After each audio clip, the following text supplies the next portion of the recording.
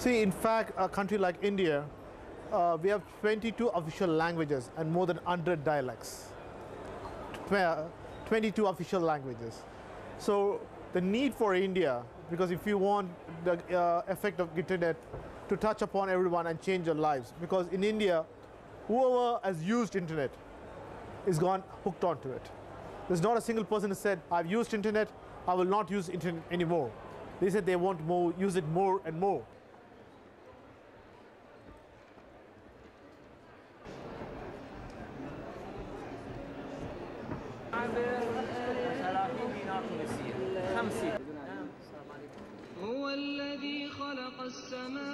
In my point of view, we have a good access to internet, and everybody can have their own idea and send his own idea to internet.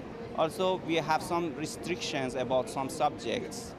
For example, pornography is prohibited in our country because of our culture. But normally the access to internet is free and everybody can use it. We are denouncing 15 enemies of the internet, 15 countries where cyber dissidents, bloggers are jailed, harassed all the time, where the internet is censored, where you can't have access to independent information. And the very country which we mentioned in our report, the 15 enemies of the internet, they're here. They're at the WSIS, talking about internet governance, talking about how we should rule the internet, and talking even about freedom of expression.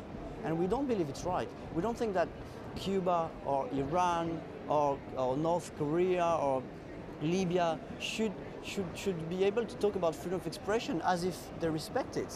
With assistance from cooperating partners, we have trained some of, and this phase is now. We have reached a conclusion on the principle of the so-called internet governance, how the internet should be managed.